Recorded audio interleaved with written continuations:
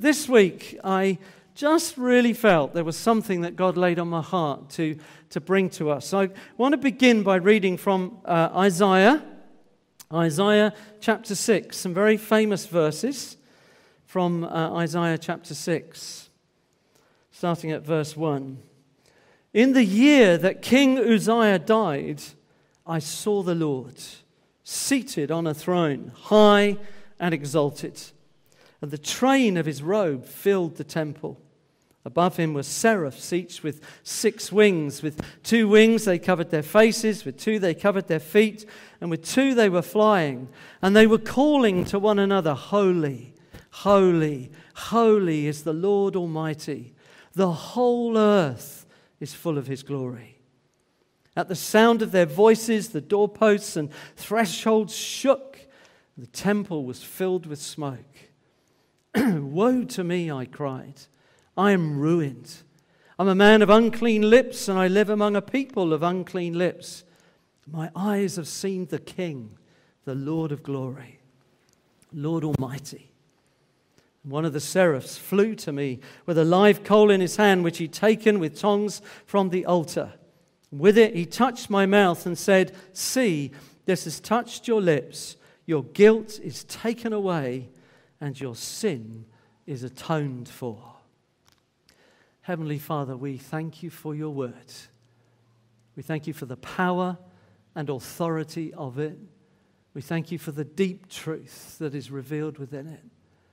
We pray today, as we look at this great story and the life of Isaiah, as we lift our eyes to the vision that you've placed before us, Holy Spirit, speak to us, soften us where we're hard, equip us where we're weak, lead us forward. In Jesus' glorious name we ask. Amen. Amen. So right at the start of the church, some 14 years ago now, the anniversary is coming up again, I think in October. Paul Rass, who was very much the founding father of the church here, and who, by the way, is speaking in Knighton today. He's been invited over there to speak. But Paul and some others were really just praying and reflecting and looking at what was the underlying statement that would sit in the foundation, if you like, of the life of the church as a tagline, a focus for vision. It's always been on our posters, it's been on leaflets, it's on the website, but the reality is it's one of those things that can easily just, it's been there for so long, you forget it. You forget that it's there and forget what those phrases are. Can anybody remember, anybody know those three little sentences? Restoring lives, reviving hope, reaching communities. That's it. I thought somebody's going to turn around and have a look and see. Restoring lives, reviving hope, reaching communities. Thank you to Glenn as he, hopefully, my PowerPoint, he can prod it in the right places. Such a good set of words. I've always valued them since I first saw them. When I first received a phone call about the possibility of exploring links and relationship with this church, like a good modern non-millennial, but first thing I did, looked at the website. And I remember seeing Mike and Jill's smiling face on the website and started to pray for them immediately.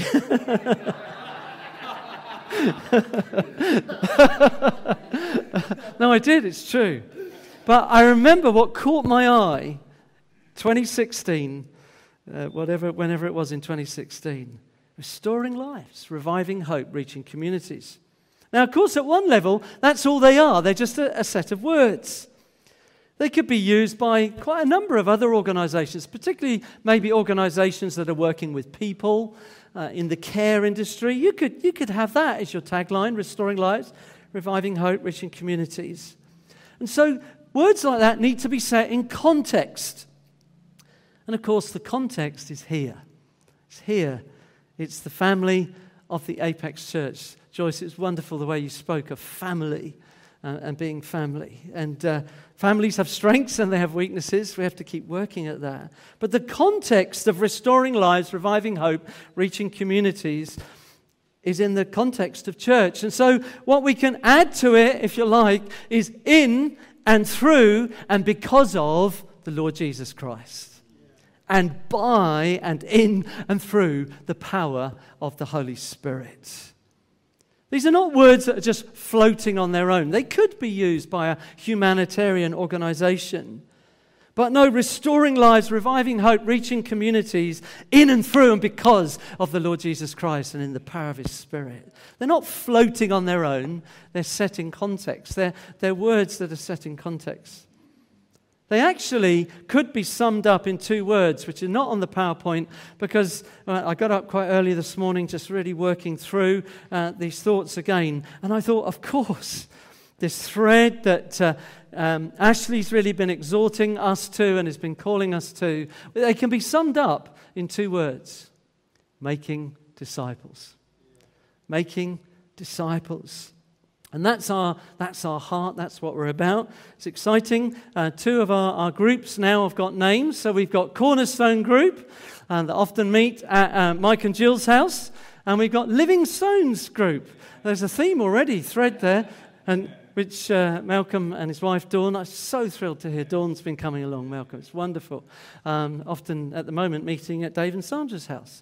And I think the heart is for other groups to really begin to grow and develop. Making disciples. How do we disciple one another? Groups are not new. We've had them for years, but an emphasis, we're finding ourselves coming back to discipleship. So I know some of you want to talk with Ashley about that. Please talk to him. We want to see month after month, group after group growing, making disciples. What on earth does this have to do with Isaiah chapter 6? Somebody might be saying. Well, I've been praying. I knew that this was what I wanted to speak on today for the last 2 or 3 weeks, and been praying and reflecting how we might revisit these statements. And on Wednesday, Pat Anderson and myself were up in London. We are both trustees of Regions Beyond that we've already mentioned, this family of churches across the world, and particularly Regions Beyond UK as a charity. And we were invited to go and meet with the UK team. There's a group of leaders that help to give us a focus and oversee where we're heading. And we were invited to go and meet with them, to pray with them and worship with them as trustees. So it was a really good time. And during the worship, I felt the Holy Spirit remind me of these verses from Isaiah chapter 6. And so I shared them. And then someone else picked up the theme of Isaiah chapter 6. And as we were praying and worshipping, I just found my mind also thinking about today and about these 3 statements. And I suddenly began to realize these things are connected together. They're related together in a number of ways. But I also was conscious, and this is where I want to start really with these reflections of these verses, of our current context, obviously of the last 10 days, with the death of Queen Elizabeth, the state funeral tomorrow, where people are at in our community, in our nation, indeed, in our world. And I want to highlight as we start with these first 11 words. First 11 words. In the year that King Uzziah died, I saw the Lord. The death of the king was clearly significant enough that it's recorded as the context for what then happened. What happened next and the ongoing chapters of Isaiah that you can read. An amazing, amazing book. The death of the king creates, it's recorded as it were by Isaiah or by the writer of Isaiah. In the year the king died, something happened. I saw the Lord. Question to you. What will be written in your diary, in your journal, your memoirs for the coming year? I don't know if any of you write memoirs. Some of us are journalists. Some of us will note things in the diary, on the calendar. What will you write? In the year Queen Elizabeth died, I what? You what? In the year that Queen Elizabeth... Some of us have memories of things that happened, don't we? We can think back. We remember 9/11. Some of you will remember where you were 9/11 when you first heard the news about or saw those towers coming down. Diana's death. Some of you will remember that. Who told you? Some of you are old enough to remember JFK being shot. People often say, I know where I was. In fact, you're already turning to each other and saying. In the year Queen Elizabeth died,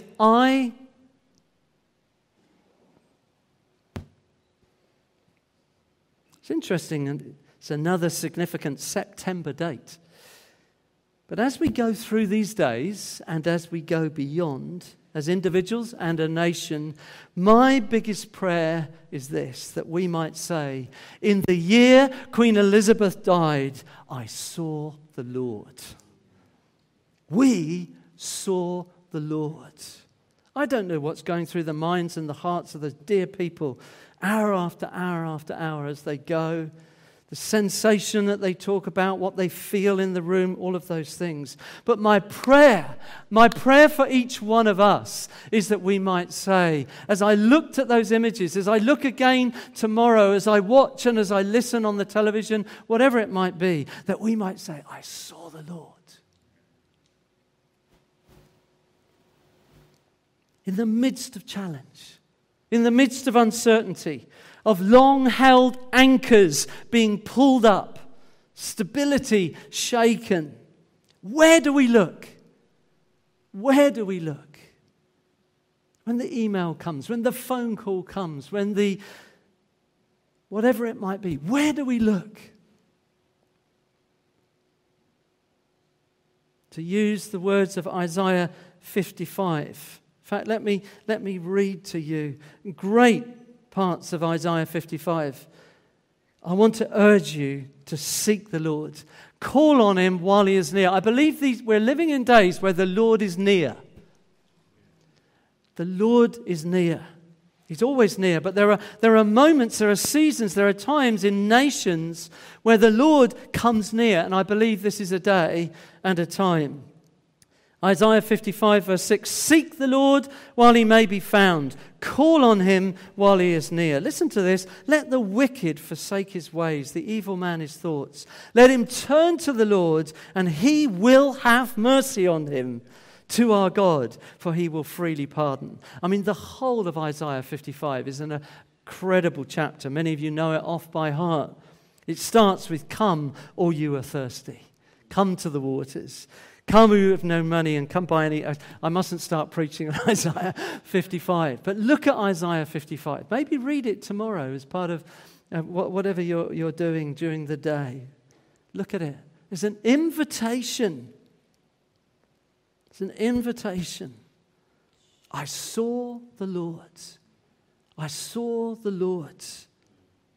I'm looking at the one who is the king over all kings and queens. She herself said that of Him. I saw the Lord. I'm looking at the Prince of Peace. The great I am. The rock who is higher than all. The one who is unchanging, immovable, everlasting from everlasting. The same yesterday, today, and forever. I saw the Lord. I saw the Lord. Oh, that we would say, in the year Queen Elizabeth died, I saw the Lord. That my heart was stirred, my attitude, my focus, my attention, it shook me, it stirred me, an anchor was pulled away, but I saw the Lord. When we talk about this vision, if you like, or this tagline undergirding much of the life of our church, restoring lives, reviving hope, reaching communities, this must be our starting place. Must be our starting place. The Lord of glory. Wonderful in that worship. Thanks to the guys who are leading us this morning. But just that sense of hearts being lifted, truths being declared. Didn't you feel your spirit? I did. My heart was just soaring. And at one point I said, somebody pray. Somebody read a scripture. You may have heard me. I saw Ashley with his Bible. I said, Ashley, go on. But I just want to say that as a body, I think there's more that God's got for us as a people. I've gone off piece, Mike. Mike always prays I go off piece. But I just believe that in these days, more of us need to start shouting out, glory to God. More of us need to be praying. More of us need to be reading Scripture. Do you know you have permission? I'm not sure that you do. Do you know you have permission? Eh? Permission to speak out from there or from there. Yeah, because this can be terrifying. I do realize that. Yeah. But that's our starting place. As the people of God, this is the basis for who we are. We've seen the Lord. We were dead. We were in darkness, but we've seen the Lord. The Spirit, the joy, the peace, the strength that we carry is because we've been given a revelation. We've seen something. More than that, we've been given something. God's love, Romans 5, has been poured out into our hearts. God's love has been poured out into our hearts through the Holy Spirit who's been given to us. We've been given the Holy Spirit. We've been given the love of God. It's been poured out into us. We've seen something. We've received something. Our lives have been flooded by a dynamic encounter with the living God. So as we just take these verses, I'm just going to work through these verses. Goodness, look at the time. Work through these verses. I saw the Lord high and exalted, seated on a throne, and the train of his robe filled the temple. Such a glorious, magnificent picture. I don't know if you ever dwell on those kinds of verses. You imagine what Isaiah saw, high and exalted, seated on a throne. And the train of his robe filled the temple. Imagine how much ermine and fur and goodness knows what else would have been involved in that picture. Magnificent, glorious picture. We've seen, I'm sure all of you, even if you're not a big fan of watching lots of things on the news, God bless the BBC and the way it's been the last 10 days, how it's managed to fill its programming. But we've seen some thrones, haven't we? Great pomp and ceremony. I find it fascinating. I was brought up in a very royal home, and I've been thinking about my mum a lot this week because she used to drag me kicking and screaming, not particularly. I wasn't allowed to kick and scream, but she used to drag us in pouring rain to stand in all sorts of streets near Winchester and Windsor and up in London to see the Queen because there was something about it. But I was always fascinated by marching bands. Does anybody else love marching bands? There's something about marching bands. And the documentaries, the immaculateness of those soldiers is just astonishing. But we've seen some stuff, haven't we? Just the pomp and ceremony. And there's more to come tomorrow. There's a sight tomorrow that will probably never be seen. Kings and queens, presidents and prime ministers gathering from all over the world. And there, in the middle of it all, is that crown. Seen this crown?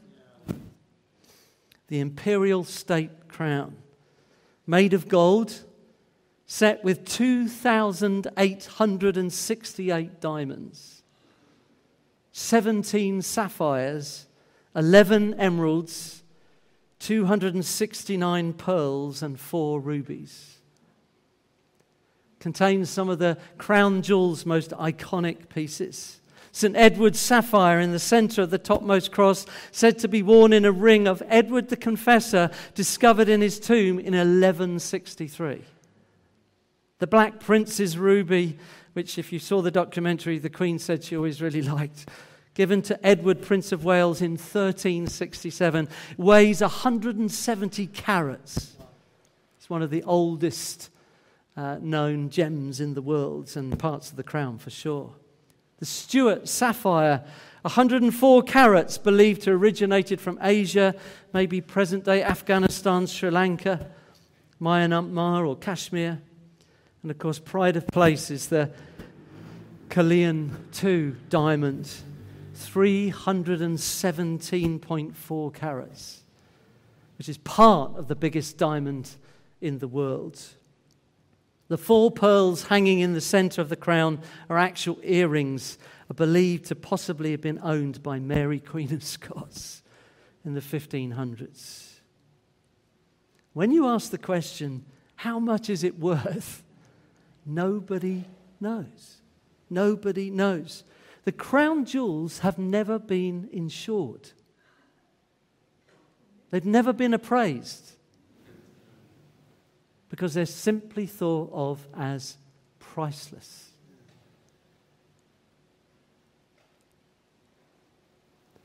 And yet, all of this does not compare to the glory, the majesty, the splendor of the King of Kings and the Lord of Lords.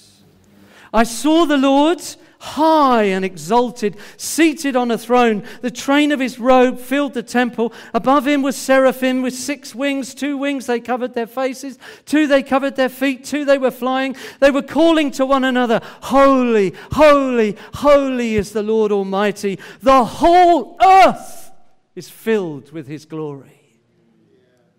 This is not a piece of glory. This is not an item of glory. The glory of the world, however grand, pales into insignificance in the light of the glory of God Almighty. The whole earth is filled with his glory.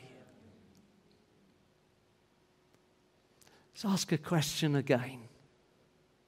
How often do we live with a shrunk down, dampened down vision of our gods?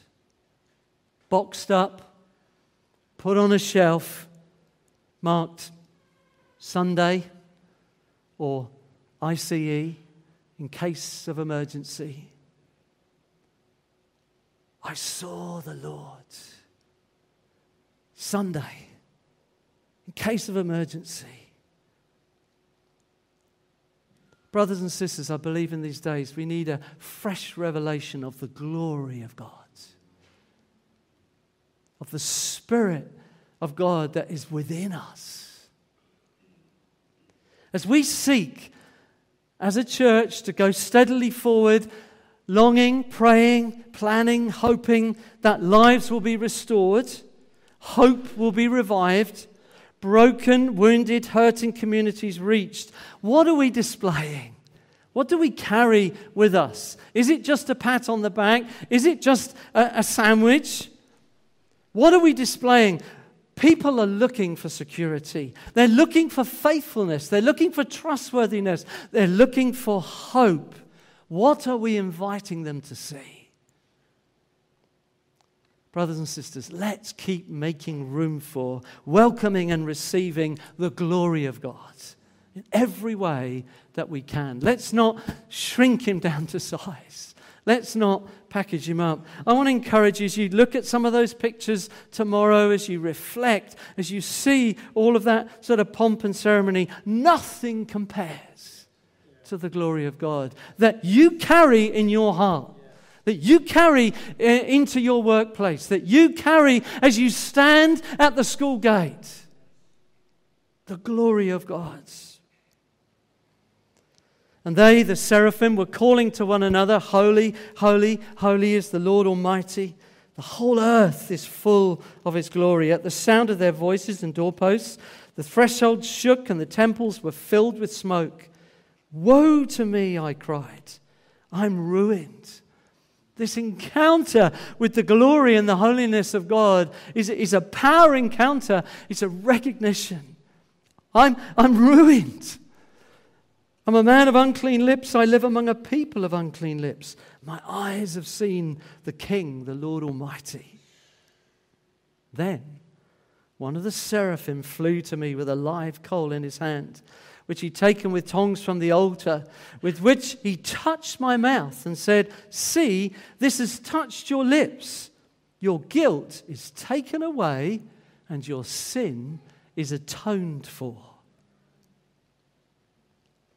Restoration of life, revival of hope begins in recognizing and acknowledging our state before a holy God. Recognizing and acknowledging our state before a holy God. Lives are broken. Hope is lost. Where does it begin? Oh, I've come to the end of myself. Woe is me. I'm broken. I cannot stand in this glory and this holiness. How can I possibly even look at it? How can I even engage with it? Recognizing and acknowledging our state. I'm ruined. I'm a man of unclean lips. I live among a people of unclean lips. I've seen something. Clear declaration there, isn't there? Acknowledging the state of his heart. And words that have flowed clearly, words have flowed from his heart. Jesus said, "For the mouth speaks what the heart is full of." The words of Jesus. The mouth speaks what the heart is full of. And Isaiah is provoked, he's challenged, he recognizes that his mouth has been speaking out of a wrong heart, out of a broken heart, a sinful heart. And he lives among a people who are the same. But he doesn't point, first of all, to others. He doesn't say, "Oh, look at them." He knows his own position. He acknowledges his own situation. The mouth speaks what the heart is full of.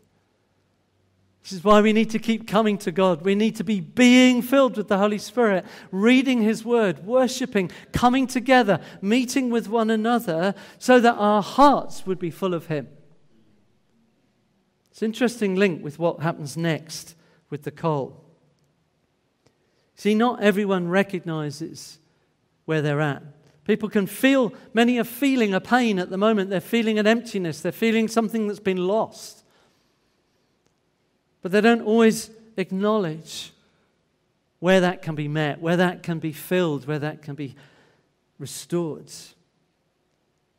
But what happens in times of shaking and uncertainty, and in Isaiah's vision, everything shook. The whole building shook. But one of the things that happens, and I think we need to be ready in our day and in our time, eyes get opened. Hearts get softened. Questions begin to be asked. Honesty and reality get spoken out. And that's when we need to be ready. We need to be ready. We need to be able to respond, to bring a message of good news that lives can be restored, hope can be revived, sin, rebellion against God can be forgiven. How? God has made a way. God has made a way. One of the seraphim flew to me with a live coal in his hand. I want to say this, it's important again for us, and I believe particularly in our generation and our society, in terms of the whole thing of self-rule, self-contain, self-promotion, the whole thing of self. The initiative is always from heaven. The initiative is always from heaven. I want to say it so clearly. We cannot save ourselves. We can try, but whatever we try, it fails. We can put our hope in the next new Prime Minister. We can put our hope in the next king. We can put our hope in education or whatever it might be. But the initiative ultimately always comes from heaven, from our Creator and our Maker. John 3, so famous. God so loved the world that He gave His one and only Son, that whoever believes in Him shall not perish, but have eternal life. For God did not send His Son into the world to condemn the world, but to save the world through Him. The initiative is always from heaven. There is a possibility of life restored, hope revived, but the initiative is always God's. Alec Mattia, in his great commentary on Isaiah, says this: The live coal that was brought to Isaiah was from the fire of the altar, the place where the holy God accepted and was satisfied by blood sacrifices, where the animals would have been sacrificed. This one picture holds together the ideas of atonement, propitiation, and satisfaction required by God, and the forgiveness, cleansing, and reconciliation needed by his people. All in one picture. All this is encapsulated in the single symbol of the live coal that's been taken from the place of sacrifice. And it touches his lips at that place of confession. Woe to me, I'm a sinful man. And instantly it's announced that his guilt is taken away. His sin has been atoned for. I'm so looking forward in a few weeks' time when we get this baptistry or we're down at the beach. One of the things we'll say to people, do you confess with your mouth Jesus is Lord? Yes, I do. Do you believe in your heart God raised him from the dead? Yes, I do. Then on your confession of faith in the Lord Jesus Christ, we gladly baptize you. Woe to me, I'm a sinful man. A recognition. And the response comes from heaven, from that place of atonement, that place of sacrifice, that place of forgiveness, comes and touches that confession, and forgiveness flows, pointing forward to the day when the last and final great sacrifice, as Jesus hung on the cross. Confess with your mouth, believe in your heart, you will be saved. Atonement is about price. Romans 6:23, the wages of sin, the price of sin is death. But the gift of God is eternal life in Jesus Christ our Lord. Somebody say hallelujah. The price has been paid. For Isaiah, in that picture pointing forward, for each one of us, his relationship with his Creator is restored. He is at one, atoned, at one. The blood of the sacrifice brings that at-one-ment. Out of the free grace of God, his guilt is covered. The immediate effect of this atonement is reconciliation. If you like, the one who, first of all, is high and exalted, above all, comes close and speaks, close enough for Isaiah to hear. Who shall I send? Who will go for us? That's the word that comes. Woe to me, I'm a sinful man. All of my words are corrupt and broken. He says, let me come and touch you. Let me heal. Let me restore. Let me forgive. Let me atone. All of the great truths there that in that statement from Alec Mattia. And then the word comes. You can't believe it. The word comes to Isaiah and to each one of us. Whom shall I send? Who will go for us? And Isaiah responds to this incredible revelation, this act of saving grace. Here am I, send me. Here am I, send me. Again, I can't remember if I put it on the notes, but here's a phrase I felt God just laid on my heart. Reconciliation leads to recommissioning. Reconciliation leads to recommissioning. As we receive the glory of God, undeserved, unearned grace of God, we are commissioned. We are commissioned. There are many lives to be restored. We know that. We're well aware of those that we live among and walk among, work among. Lives to be restored. There's much hope to be revived, particularly in our day, in our time. There's communities to be reached here and around the world. We have this name over us, Regions Beyond, so it begins here with our neighbour, but it's from neighbours to nations. It's to the ends of the earth. Just been hearing stories just recently, right across the world, God at work. But right here we hear of the drop-in, 27 coming. Some of those people don't really know the Lord. They love to come and be here, but they don't know him as their Lord and Saviour. We'd love them to know him as their Lord and Saviour. So we want to be communicating. We want to take those moments. So feel free to come along to drop in. There's a whole group of people that Zoe's made connection to there with mums and carers and others. Who's going to pick up that now? Who's going to pick that? Who might say, here am I, send me? Justine and others, thank you for all those who are serving in the team with our children. Simon and Hannah will be back from holiday. Simon's saying, we need to pick up and go forward with our children. There are groups to grow. There's much to be done. As we see the glory of God, there's a commissioning that comes to us. Can I invite you to stand? I'd love us in a minute, perhaps worship team, to sing that song again, Jesus High Above It All. But let's just pray. So maybe you could come get yourselves ready. But let's pray. We're about a great vision. Isaiah saw a great vision. We're about a great vision. It was right at the foundation of the church. But it begins with a revelation of the glory of God. We're going to sing about that again in a moment. Just want to invite you at the start of this new term, just a moment. Take a moment to reset, to come again to the glory of God, to say, there are things that I've allowed my vision, my gaze to be dulled. The ground of my life, if you like, has got hardened. I'm just ticking over, marking time. Lord, I pray today that you'd give us a fresh vision of your glory.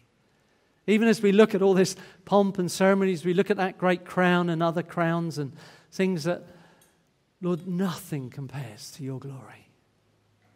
Forgive us, Lord. Forgive us where we've allowed other things to take your place. Forgive us, Lord, where we've dampened down or just boxed you up and said, well, that's how you'll work, that's how you are, just there on the shelf.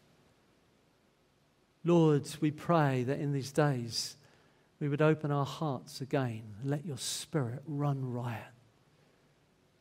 Pray for freedom in your people. Pray for liberty. Lord, you know the words of our mouth and how they flow from our hearts. Lord, you know where our hearts are at. Again, freshly today, we bring our hearts to you. We thank you for the precious blood of the Lord Jesus Christ. We thank you for that great atoning sacrifice, paying the price. We come again. Maybe there's someone here, even for the first time, you would say, I've never said yes to Jesus Christ. I've never acknowledged my sin like Isaiah. I've never said, I'm a sinful woman, I'm a sinful man. Forgive me. Come and touch me with your cleansing life. I receive your lordship. Forgive me for my sin. Today I just want to invite you, even as we sing, that you would do that, even for the first time. Come to the Lord. See his glory. Know that there is a hope and an assurance that goes beyond the grave, the very one that our Queen spoke of. As Joyce said to me last week, she's now seeing the King of Kings. Lord, speak to us. Help us to surrender ourselves to you. It's a big vision you've placed before us. There's much that you've called us to as a church, as many churches, similar vision. We ask for your help. We ask for your strength. Lord, we pray for the right person to pick up Noah's Ark. Lord, we pray for others to get alongside the guys that drop in. Lord, we thank you for our children. We thank you for the contacts and connections. Lord, we pray for Bridges as it looks to restart again in October. Lord, we pray for more groups to spring up so that we can grow as disciples and that we can make new disciples by your Spirit. By your Spirit.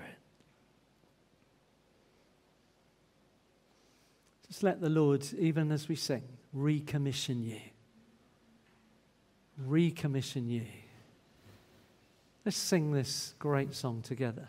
Let's respond as we sing.